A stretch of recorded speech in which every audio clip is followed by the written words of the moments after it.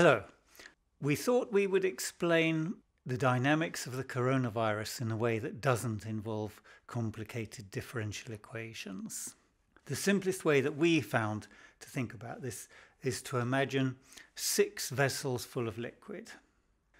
You can see the largest one on the left is the vessel which represents the uninfected people, and that one has a tap on it.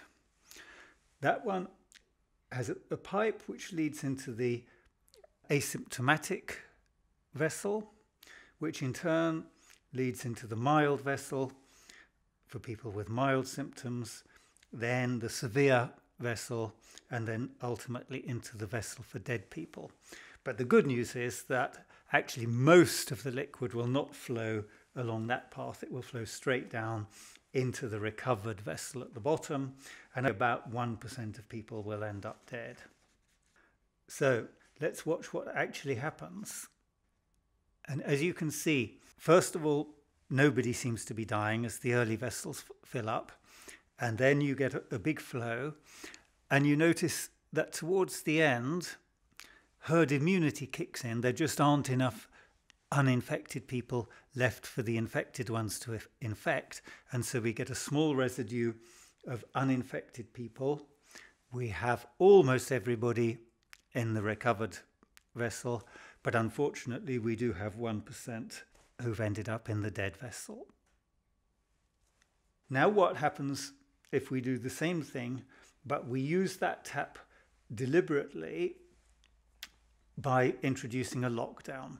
So we start as before, and you can see now on day 25 the lockdown happens, and let's assume it's a perfect lockdown. There are simply no new infections after that.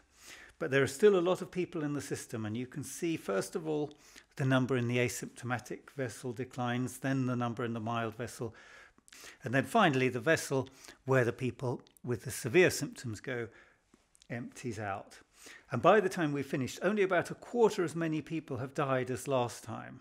So you can see that in the long run, using that tap has had the biggest impact. The long-term dynamics of the virus are determined by the use of that tap. But the short-term dynamics are determined by what's left in the system. So it absolutely was not the case that the instant we imposed the lockdown, people stopped dying.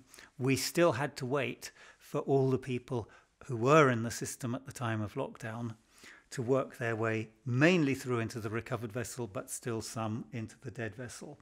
And so what that means is that even an effective lockdown won't show up immediately in the death rates.